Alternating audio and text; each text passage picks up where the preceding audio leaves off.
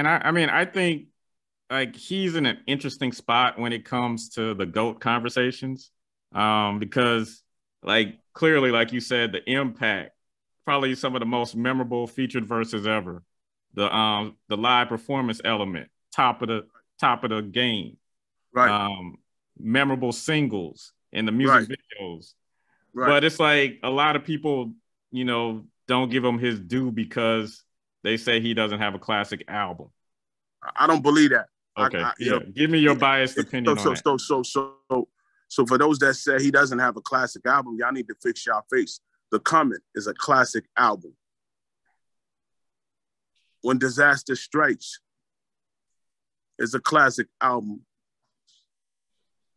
All three first albums are classic.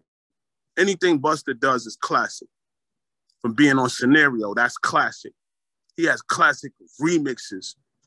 You cannot even put him in the verses because he got more remixes than all the artists put together and combined. Plus, when it comes to singles, he outbeats them all. Better check the track record. Busta got a lot of classic records. I Yeah. promise you.